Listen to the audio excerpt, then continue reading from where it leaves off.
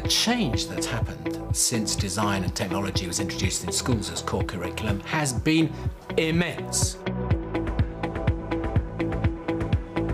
We would not have our creative industries as they are today had we not done that. We led the world in putting it into place.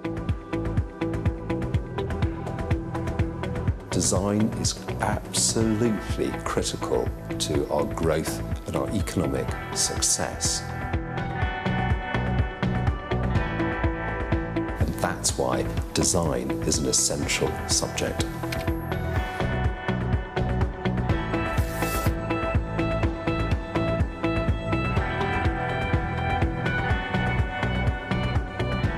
Any form of creativity, constructive creativity in school is utterly essential.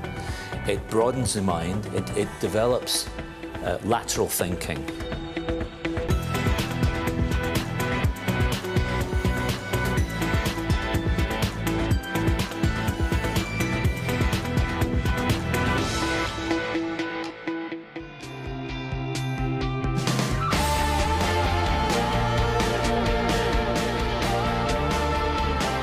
It must exist in our schools so that our children understand the value of engineering and turning engineering and science into a commercial reality.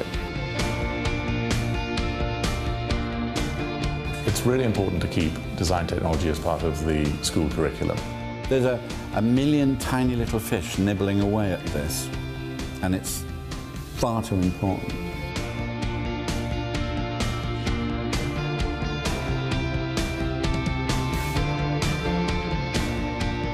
If you want to have innovation in the UK, don't cut design education off at the knees.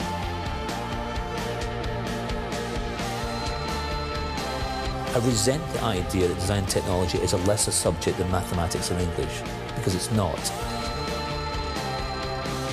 You turn a thought into a drawing, into a model, into a car that gives 20,000 people jobs. It's that simple.